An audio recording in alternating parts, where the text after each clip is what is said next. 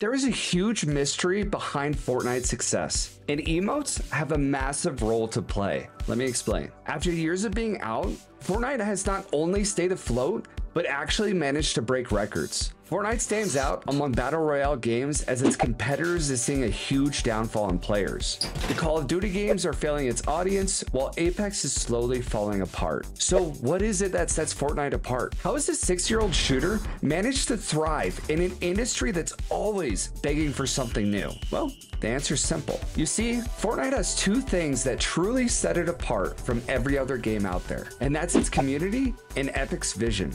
No other game on the market right now has the community Fortnite has, and emotes are one of the many ways we build that community. We hug, we dance, and sometimes we even start a train. But there is so much more to our community than just these emotes. What's my name? Your name is... Okay, I'm gonna go back around slow.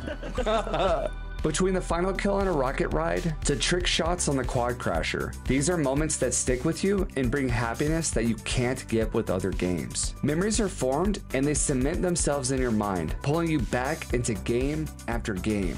Oh, dude, that snipe was nasty, bro. Now, when you boot up your computer and you see the Fortnite icon, your mind will drift and you'll think, where are my friends at? Yes, having a game that pulls out emotions is something that is truly rare. But what's really beautiful is that this is intentional. That's right, these feelings are something that Epic planned from the beginning, which leads us to Epic's vision.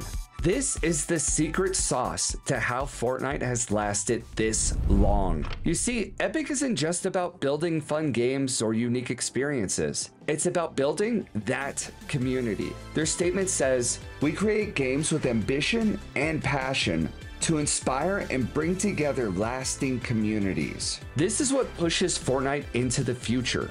Epic hasn't just created a group of gamers, but a tribe. Just briefly looking at the statement by EA and Activision, we can see the difference. Both of them have self-centered visions. EA is focused on creating new and fresh things, while Activision puts more focus on the exceptional gameplay. Now, to be fair, Activision does have a saying, think player first, but we've been proven time and time again that the phrase might need to be changed to think player's pocket first.